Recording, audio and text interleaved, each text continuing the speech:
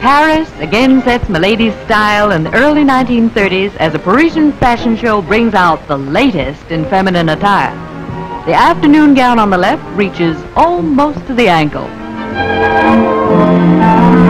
The evening ensemble of gold and red lame touches the floor in front and trails it in back.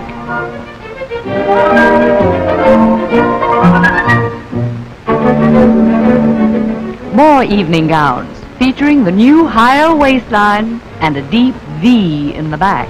The girl has to have plenty of backbone to wear these creations.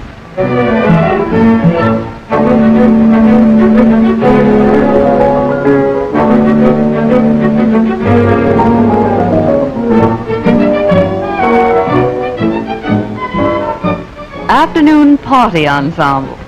The black tram-fan velvet coat is set off by a two-tone collar made of gray and white fox. The rose and black tulle dress is silver lame embroidered in beads. Lame, toujours lame.